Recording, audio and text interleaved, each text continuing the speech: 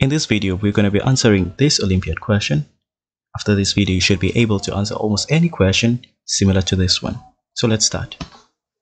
We're going to let n be equal to 100. We do this because we as humans like to work with variables instead of large numbers because they are easier to deal with. And of course, let's also make 99 a variable. We know that n is equal to 100, so we're going to put n here. And now we have also represented 99 in terms of a variable n with minus 1.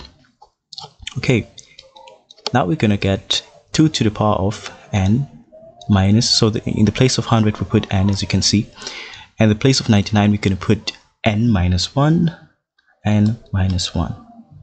Now it's easier to work with this, and many of you have seen questions similar to this one, but when it's numbers it tends to be kind of confusing. Now let's simplify this.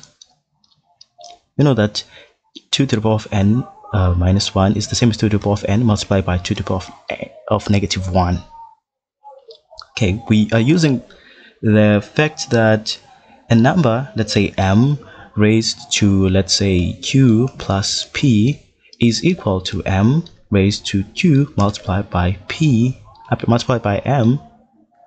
I meant to write p here, multiplied by m raised to the power of p, right? So that's what we use there. It's one of the laws of exponents. Now let's take a common factor.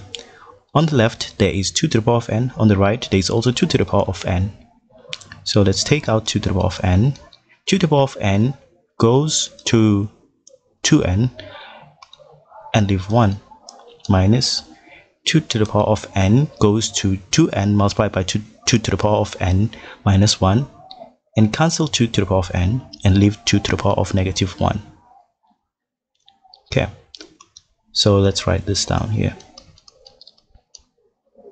So basically what we will end up with is something like this: 1 minus 1 over 2, because 2 to the power of negative 1 is 1 over 2.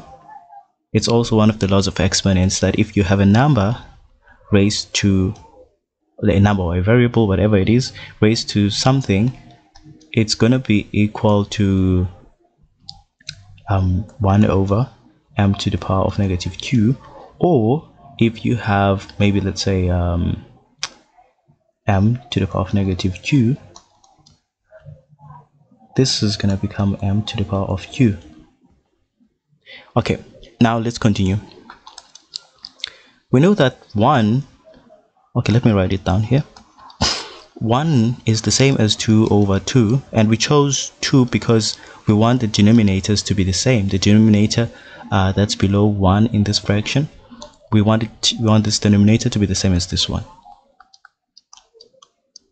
Now, because the denominators are the same, we're going to put 2 here, and then going to say 2 minus 1, and that's going to be equal to 1. And then we will end up with something like this: 2 to the power of n over 2. 2 to the power of n over 2 is the same as 2 to the power of n minus 1. And we know that 2 to the power of n minus 1 is equal to 2 to the power of 99, because in the place of n minus 1 we put 99. Remember, n minus 1 is equal to 99, and that's basically the solution. So if you like my videos, make sure that you like, leave a comment, and also share the video, and don't forget to subscribe. Thank you.